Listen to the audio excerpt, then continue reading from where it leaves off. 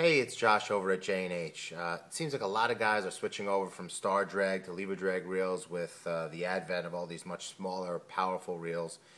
So I figured today we just do a very quick lesson in how to use a lever drag reel.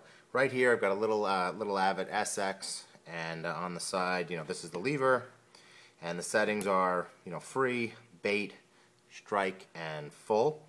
And the way the lever drag works is that in order to set your drag, use this this knob here. You turn it forward to increase the drag and backwards to get less drag. The whole idea is that you set this drag system once, and then you never have to set it again. So while you're in free spool, you turn the knob forward until you get to the proper drag. The best way to do it is to put it on a rod with line, hook it up to a scale.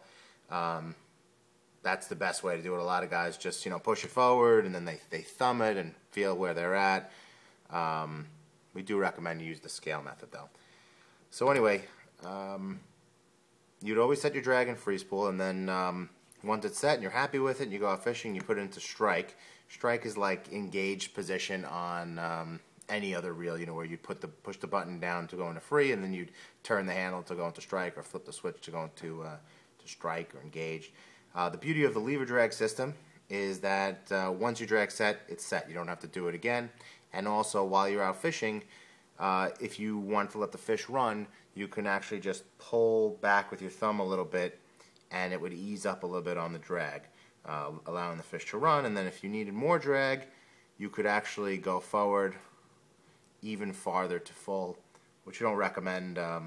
Most times you're not going to do that, simply because it's going to put too much tension on the line. The line tends to break. So chances are you're not going to go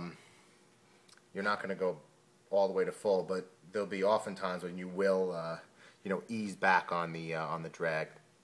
There's also a nice bait setting, and that's pretty much how you use the lever drag reels. I will tell you that these numbers on the knob really don't matter. It's just a guide for you.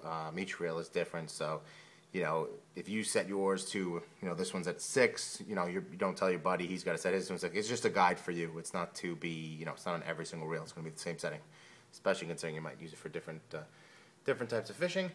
And that's it. A simple guide to how to use a lever drag system.